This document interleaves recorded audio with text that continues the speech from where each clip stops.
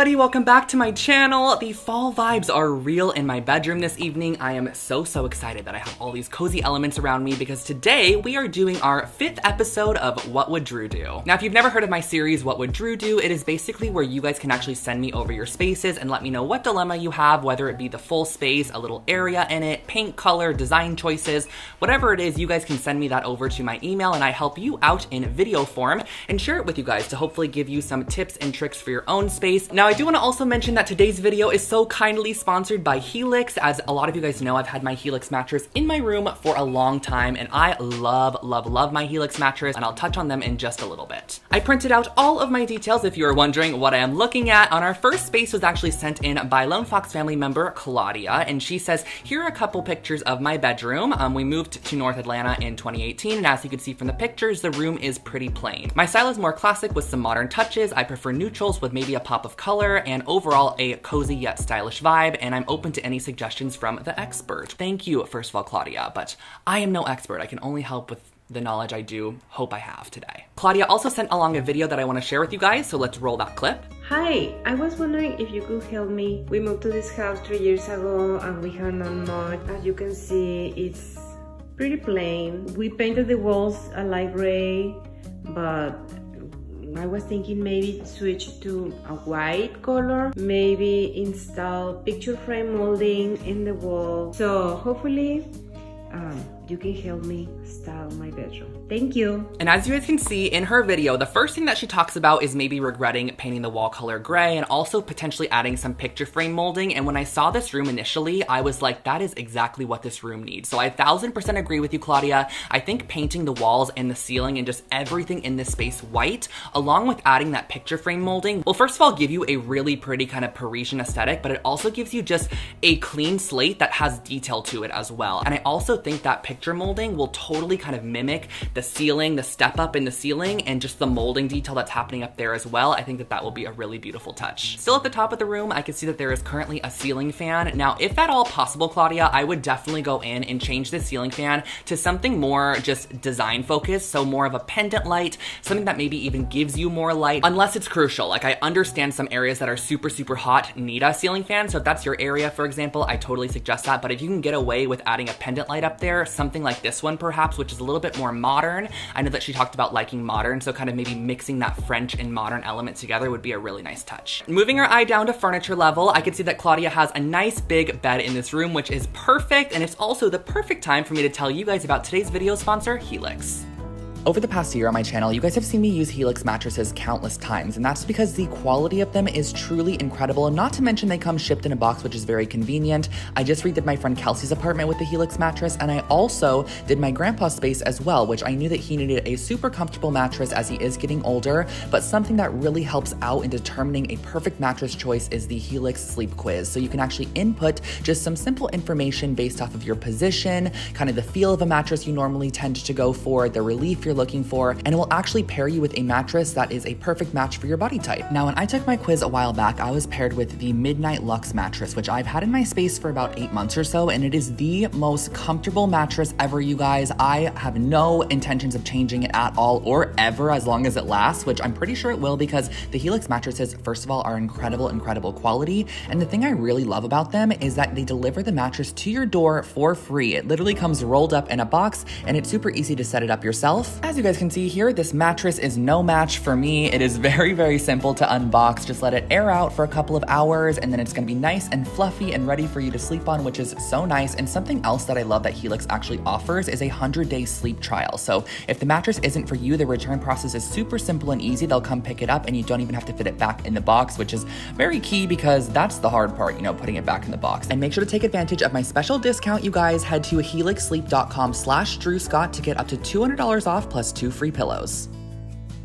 I don't think Claudia needs to change the orientation of this room at all. I think the bed is in a perfect spot. I think the nightstands are in a great spot. And I also think the dresser is in a great spot as well. And I normally am not the biggest fan of bedroom sets, but this one doesn't bother me too much. I think because it's white overall, it just kind of blends in a bit. And I do like the style of it. I think popping a couple of table lamps on each nightstand would be great to kind of balance out that area there. And then maybe just a little bit of a new restyle on the bed, a bit of a fluffier duvet, a couple additional throw pillows will just add a nice kind of lived-in vibe to that space. In that back corner, I can see that there is currently an accent chair. It looks like it's like a white shearling accent chair, but I think this totally gives us reason to add a pop of color and just a new shape in the corner. So I found this beautiful rounded back velvet kind of light brown peachy-ish tone chair on Target. This is from their Studio McGee line, and I just loved it so much. I think it's opportunity to add a new texture in the space, a new silhouette in the space, and it's also pretty affordable as well, so I'll link that below for you. The number one main thing I think that this room is missing though is an area rug. I think we need a grounding area rug at the end of the bed. It just seems like there is so much open, empty floor space, and this is also a great way to add in more color, more texture, and more visual interest. So definitely add a area rug to the end of the bed. And last but not least, just a little bit of dresser styling, maybe a basket on the right side of the dresser and a plant in the corner, and that should finish off your new space, Claudia. So it went from this to this, which I think is totally beautiful. I love the outcome of it, and I hope you do as well. Just a couple of minor tweaks can totally take your space from a little bland to something that is bold and beautiful.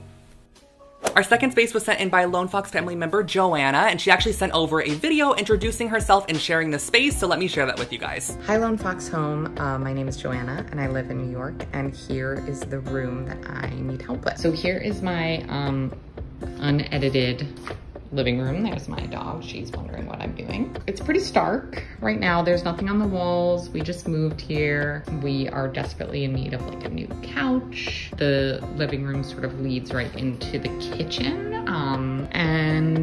Yeah, I just wanted to show you the room, how we actually live in it. So any help would be greatly appreciated.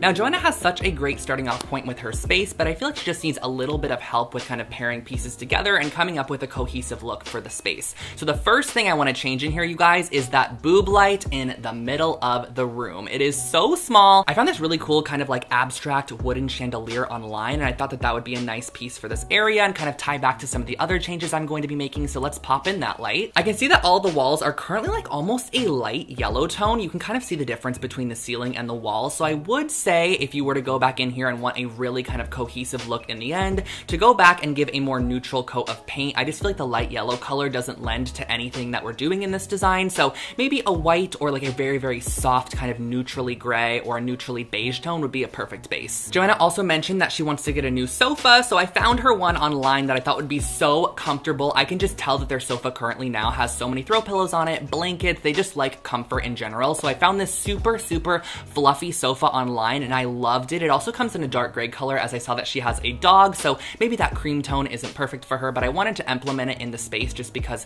it's great on that right wall. And then right above that, I think doing a gallery wall of some kind of vintagey style prints would be nice. I found a selection off of Etsy, and that's something I love about Etsy is you can actually find pre-made gallery walls. So I just popped it right above, simple gallery wall, and I think the whole thing costs like 10 bucks for the entire collection of photos. On the back wall is currently Joanna's little work area, but I heard her say that she wants to maximize the amount of seating, so I think moving her desk area over to the left side, more in the front, kind of on that angled wall under the window, would actually give her a little bit of a window view and be a little bit more interesting than staring at a blank wall. I know Joanna talked about how she wanted to maximize the amount of seating she had, that way she's able to have more people over, so I do think adding a little accent chair over in that area where the desk currently was is a great way to add additional seating, and then also adding a large scale piece of art behind that will just give the eye something to look at. That is a pretty large wall there, so I think having something really, really big will be really eye-catching and bold. Working our way back over to the sofa area, we are going to need a coffee table, a rug, and a side table. So I picked out all three options. The rug is actually one from my website. I thought this one would pair perfectly in this space. It is so cute, you guys, and if you didn't know, I have so many incredible rugs over on Lone Fox, and they are such great prices as well. So I opted for this one. I thought it'd be really cute for this space, and I also added in a swivel side table,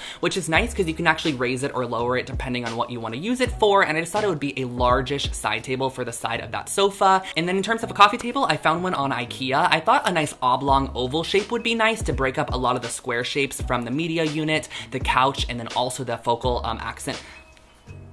As far as the coffee table went,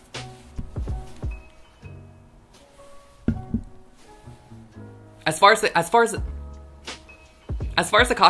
coffee table, As far as the coffee table went, I opted for an oblong kind of oval shape. I found this one on IKEA's website. The actual shelf in it has a woven kind of material on it, which I like. It adds a lot of texture to the space, and I know that she also talked about how she loves a lot of wood tones, so I really wanted to keep a lot of wood in this area. Now working our way to the left wall there where the TV is, I do think the TV is in a great spot, and I think the media console underneath adds some legs to that just to give it more of a media unit vibe. Currently it looks like a tipped over shelf that's kind of just on the wall, whereas I do think if you add some legs to it, it will give it more of a purpose as a furniture piece and just make it look a little bit more grounded in that area and thoughtful. And that is really everything I would do to the space. I love, love, love the outcome of it, and this is what the before looked like, and this, guys, is what the after looked like. I think this space just turned out incredible, and I actually love keeping that bike over there in the corner. I think it's just very New York, and it just adds that kind of lofty industrial aesthetic, which I also love for this space. So Joanna, I hope that you love this living room design and maybe can implement some of it in your space in the future. Now our third space that I'm gonna be redesigning for you guys might be one where I am gonna lose some of you, or some of you might love this design. It is definitely going to be a hit or miss, but I thought it would just be fun to include this. It is definitely a extreme design, so let's dive in. Now this bathroom space was sent in by Lone Fox family member Nicole, so let me go ahead and read to you guys what she said. I really love your designs, and I would really appreciate your help on our basement bathroom reno. It's a basement bathroom and the main bathroom that our guests use when they come over. We just bought this house and it is an old home with a lot of character, but the bathroom just isn't the nicest. It's also pretty large, but it's extremely dark and the ceilings are also low. Want some ideas to make this a cool space for our guests. So when I saw the photos of this space, I did notice that there are no windows in this bathroom, the ceilings are low, and the orientation of it is just so strange. So we are going to be converting this into what I call a hotel bathroom. I love when you go to those really cute boutique hotels or just really nice kind of boutique fancy restaurants and you go into the bathroom and they are so dark and moody and you almost feel just like a cozy vibe in there, but it's just such a unique, dark, just elevated, super bold wallpaper, very graphic, a lot of interesting details, and that's what I wanted to do to this space, is almost make it feel like one of those boutique hotels, just funky, unique bathrooms. And some of you guys might be wondering why I'm doing that, and that is just because when you have no window in a bathroom and it is dark in there, the walls are painted yellow, the orientation's a little bit strange, there's only so much you can do to make it feel bright and more alive, and because there really is no window in here and the ceilings are low, we might as well play up the hotel bathroom aesthetic, you know, and just go for something fun and funky. The first thing we need to do in there, you guys, is cover up that old tile. It honestly is just not very cute. It's simple. It also goes up the side of the wall, which is so strange. So I think covering this in just a peel and stick tile is a great option if you don't want to go in with some real tile. This is kind of like a simple retro tile pattern that I found on Amazon. I will link those below for you guys. Now to talk about the walls in the space, I can see that they are currently painted yellow and there are some beams in the ceiling as well. Something I would do in this space myself is cover every single part of the wall, everything except for the wood beams, in some peel and stick wallpaper and something that is super bold, graphic, and detailed. I'll pop up a couple of wallpaper examples for you guys because I used one in the bathroom that might not be your personal favorite style, but these are different styles of wallpaper that kind of lend to the style that I'm going for. So now we basically have some new tiled floors and an insanely graphic print on all the walls and the ceilings, but we do still have our wood beams, which I do love those. I think they add a little touch of rustic to the space, which I do like, but we're gonna work on the vanity area now. Now I do think the vanity can stay as is. It's a simple white vanity, but something I do think we can add above the vanity to elevate it is 2 sconces on either side of the mirror. So I found these great kind of round orb brass sconces on Amazon. They come in a set of 2, and I think adding these to the left and right side of the mirror, even if you have to add puck lights to them and use like a little remote or something, and then to coordinate those lights back to the mirror, I actually really like the current mirror itself and the shape of it and just all of the detail, but I think if you went in with a little bit of rub and buff, which is something I did on an old frame of mine, and just go in and kind of paint over the top of the mirror and give it a brass finish to match those lights, I think that's gonna also add a cohesive look, and I also feel like the brass metal over the top of the dark, moody wallpaper is a really beautiful contrast because you kind of have that matte, dark mood, and then you have this kind of bright, shiny brass over the top of it, and I think that that contrast is a really nice look. Currently, the vanity hardware is pretty mundane and probably just came with the vanity, so if you were to add that brass hardware, it's just gonna make it, again, more thought out, cohesively integrating it back to the lights and also the gold mirror. When Nicole sent over the pictures, I did notice on the right wall, it looked like there was currently like a storage hutch, maybe like an IKEA storage hutch or something, but I do think we should relocate this to the right side of the vanity, just because when you walk in, because this bathroom is so large, we do wanna break up a little bit of that pattern there as well. There's gonna be a lot when you visually look straight ahead, so adding that black vanity on that wall as well will just break up some of that pattern. You can also also coordinate back those brass handles that we added to the vanity onto that black piece as well, so they almost look like a matching set, but they still have their own kind of entity as their own pieces. Since we're on our brass kick here, we also do need to change the faucet, and I found this really angular faucet on Amazon that had a brass finish. I thought it was so pretty and would be a great option for this vanity. Now there's one detail that the rendering artist actually left out, and it was on the wall that the cabinet used to be on, and that's just to add a really, really large arched floor length mirror, because we're gonna have so much space over there. You might as well add a humongous mirror. It's gonna open up the space just a little bit more, give you a little bit more to look at, and I feel like also with that moody lighting in there that we have going on, it's gonna bounce around that light and just make it feel warm and cozy. So that is everything that I would do to Nicole's bathroom, and we took her bathroom from this to this, which I know is a super, super extreme change, and it's definitely not a change for everybody. This is a change for somebody that loves bold and interesting design. So I think if you want your guests to have an area that's kind of a conversation starting point, my other designs were pretty simple in terms of the overall look. They're bright and airy and just, you know, a little bit different than this more dark and moody bathroom. So I loved designing this space for Nicole. And guys, that finishes up our 5th episode of What Would Drew Do? So if you would like to submit your space for an episode of What Would Drew Do, I will have all the information in the description box below. You just head over to my website. It has all the details there, including the email that you could send your space photos and videos into. And I also want to thank Helix so much for sponsoring today's video. So if you guys do not have a mattress, or if you're in the market for a new mattress, I highly, highly recommend Helix, and I will have all their information linked in the description box below, so that way you guys can have the best sleep of your life. Don't forget to subscribe to my channel. I post brand new home decor and DIY content every single week, and I'll catch you guys in my next one. Bye guys.